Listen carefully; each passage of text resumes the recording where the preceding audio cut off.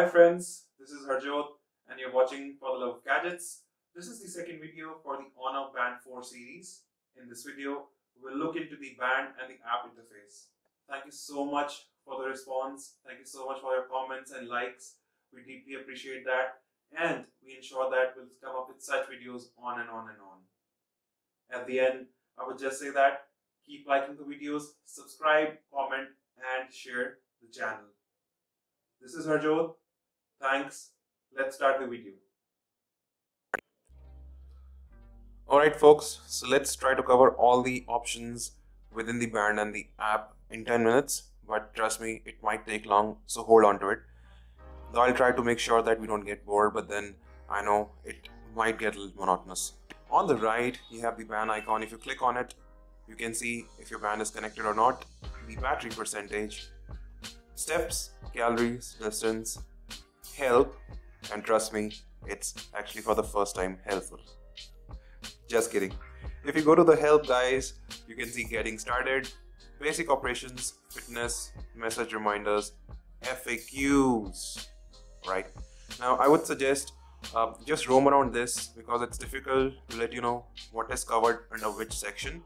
But I'll just click on basic operation and you can see it says adjusting screen brightness. Whoa. And you can see it says access the more screen and go to brightness to adjust the screen brightness. And you can see it has given a pictorial illustration. Wow. Yep. Okay. I'll move out of it. And yes, just roam around this. Now you can see Huawei True Sleep. It says monitor your sleep quality, analyze 6 types of sleeping problems, and receive more than 200 personalized sleep quality assessments. Wow, that's cool. But then I would really need to test it. But yes, to turn it on, simply click on this and you get this notification. It will reduce the standby time. That's understandable. I'll click on it. Yep. Alright, then you have activity reminder.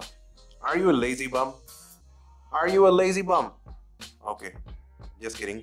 I mean, if you are, then you can turn it on. Every 60 minutes and over, it will give you a buzz. Get on. Walk away. Right? So that's the sedentary reminder. Continuous heart rate monitoring. This is a very good option for those who are suffering from anxiety, stress, because here you can set it up that if your heartbeat goes for more than a certain limit that you set for 10 minutes, it will buzz. You will get to know that, okay, for the last 10 minutes, your heartbeat has exceeded the set limit. Then you can probably take a breathe, get some water, or whatever you do which you're comfortable in lowering your beats. Okay. I'll click on this and it says, let's say 100, yeah. And okay. So I've set it that if my heartbeat goes 101 for more than 10 minutes and above, please let me know. It's very good if it works as I've mentioned. Again, we'll test it. Alarm, right? So you can just simply put in the alarm. You can click on, I'll just turn this on. Alright, so I've set up the alarm, and if you click on the alarm again, that's where you can delete it. You can set up repeat Monday, Tuesday, whatever day you want to, and you can click on OK. And on the top you have to press this tick icon and then you can go back. DND, which is do not disturb, you can set it up for the whole day or while when you're not wearing it, or you can simply schedule it as to from 11 PM to 7 AM in the morning. Yep. I'll move out of it again. Notifications.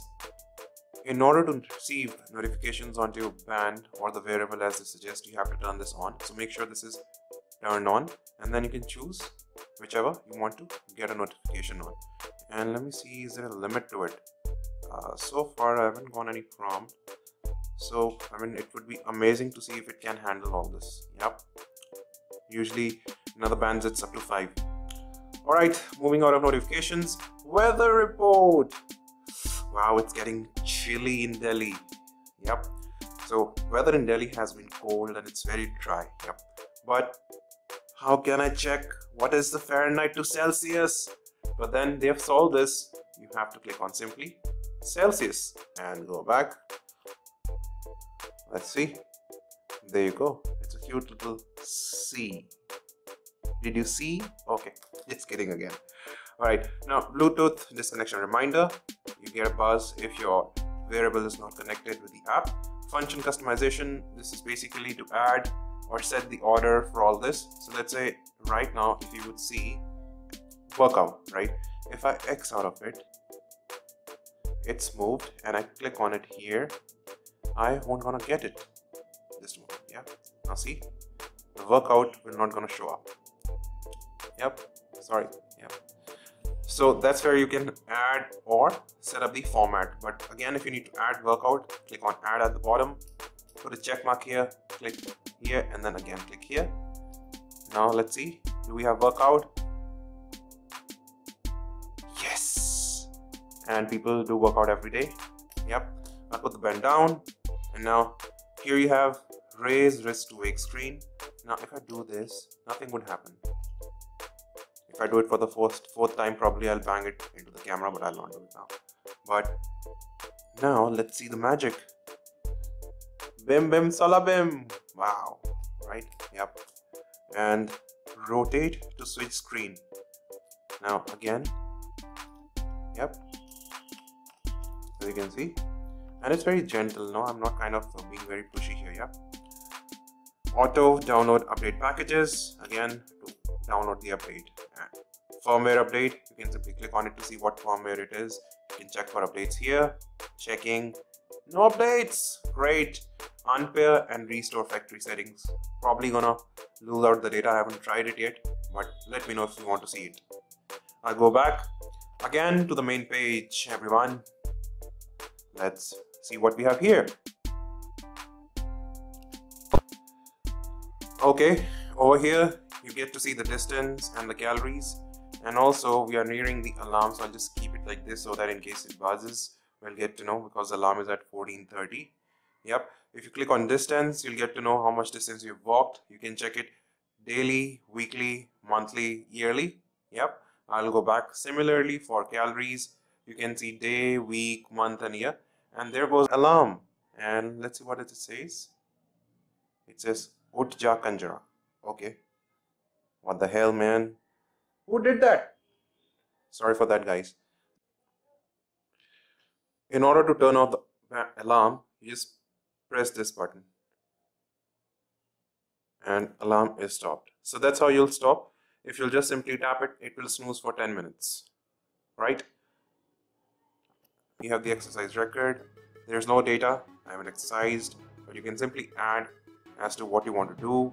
Indoor run, you want to walk, I mean, all sort of things, date, start time, distance, and you can set that up. Yep. Sleep. It's basically show you the sleep data, how much you have slept. Weight. Now this is an interesting place because weight, you have to put in a manual input first of all, how much you weigh, and it's coming in lab. Then I'll show you weight, how to change it in kgs as well. You can put in date, time, but you have to make manual entry. You can add the body fat as well, and then you can click on done. You can measure it if you have a device that can help you measuring it. History will give you, as to what has been your weight basis the entries that you'll make, and you can delete those entries. If you go to more, that's where you get goals. And trust me, this is not about football, it's about how much you want to walk every day. Yep, there you see, and click on save. Again, moving out of this window, we can see then you have sort cards. Again, it's just to change the order. Yep, sorry for that. Yep, and just go back and you can see heart rate is here now. Now you have exercise. What do you want to do? Remember, we chose outdoor run there, so that's how you can start it. I'll click on me. Yep, in me you can see it says goals, profile, message, on a band, data sharing, settings. Now interestingly, you can share this data, these two apps, MyFitnessPal and Google Fit. Yep, there you go after linking, but then you have to have these apps on the phone, which we'll try later. Yep, settings, you can see notification management, heart rate limit and zones. If you go here again, it says 192, heart rate limit, nope. So basically warn me when my heart rate exceeds the limit. So here you can put in a limit as to what you want to put in, right?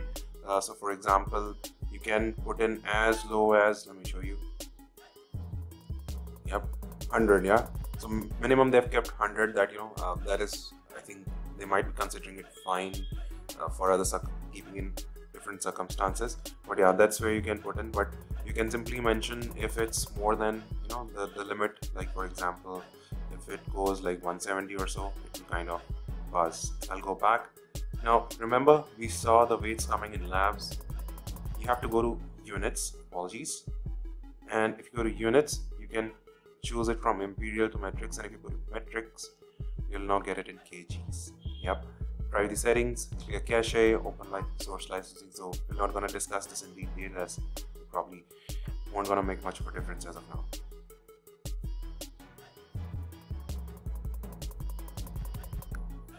So we basically have covered all the options, right? And I'll go to home again, and I think this kind of covers the app only. So friends, in today's video, we did see in detail the app interface. Hope that helps you exploring all the options and answer all the queries. But still, if there is any question, please do leave us a comment and we'll try to come up with the answer. Once again, this is Harjot saying goodbye. Thanks, take care, and do like, subscribe, share the channel.